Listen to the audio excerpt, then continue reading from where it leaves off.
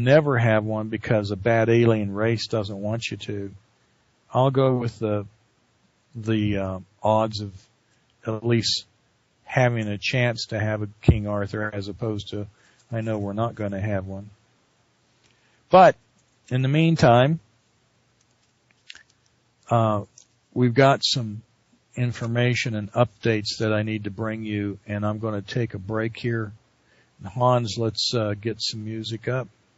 And I've been rambling very different. This whole thing today is a very, very unusual broadcast for me. And I want to apologize for some of the incoherent thoughts I'm having because of my dizziness. And maybe I'll let you know on the next program if it went away right after the show. Anyway, we're going to listen to this fellow by the name of, his name's Ken, can't say his last name. And the music's called Time Will Tell. And I'm going to have Hans put that on. We'll be right back.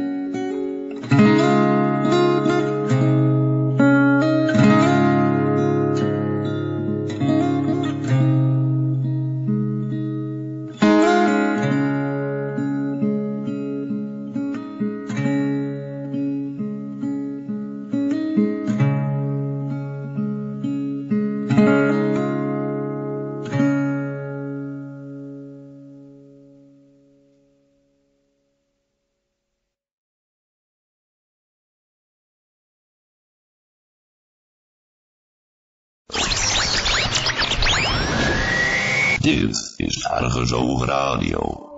Een andere kijk.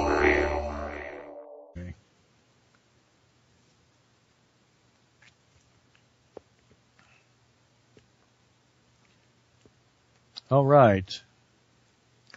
This is John Waterman, and today is February the 12th, 2010, and as you can already tell, you are listening to the Waterman Files, and it is a very different program today. Yes, we are wanting to focus on community because, as I was going to get to, but ranted on a different rabbit course there for a second. The paradigm that tells us that we have problems with these aliens wanting to, muck up things. The focus would be then, okay, if they're taking over the systems that govern us, if they're in control of them, how do we escape it? There's lots of documents that are telling us that we should escape them, that we should get away from them, that we should make it a priority to get away from them. And some of these documents, some are more, what can I say? Some of them are more in detail than others.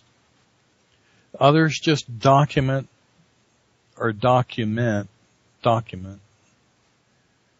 that there are and were issues and warned not to let that happen to you again. Others actually have, old manuscripts from Greece say, just get out of the system. And they call it the beast. Come out of the beast. And in order to do that, you have to have somewhere to go, don't you? So, let me ask you, how many of you have a driver's license? Well, if I don't have a driver's license, well, look, either you can obey the laws of the beast system, or you can just become completely invisible. And I want to talk to you about that just for a second. And one of the things that I want to talk to you about is a book that is called Getting Out. And this is going to be kind of a book review right now, but it's a really important look at how you can actually become invisible. Now, there's another way, there's another book. Let me give you two books. The other book that I won't be going over today is How to Disappear Completely, is the name of a book. This book, though, is called Getting Out by a man by the name of Mark E.H.R.M.A.N. Ehrman. Now, on the back it says this: whether you find the government oppressive, the economy on a devastating course, or if you simply want adventure, you're not alone. In America, over 300,000 Americans leave each year. Isn't that what we have as an indigenous person to the planet Earth? Shouldn't we all have a right to live where we want? Now, that doesn't mean suck off of the government you're going to be in their border of. Because if you really look at all the landmass in the world, there's something over it. Even if it's some knuckle-headed, genocidal, pathological dictator, there's somebody over it. Getting Out, that means the book, walks you through a world of the expat. That means expatriate. The reasons, the rules, the sources, the tricks of trade, along with compelling stories and expertise from expatriates on every continent. Getting Out shows you where you can most easily get residence, where you can easily hide, where you can live for a fraction of the cost of where you're living now, what countries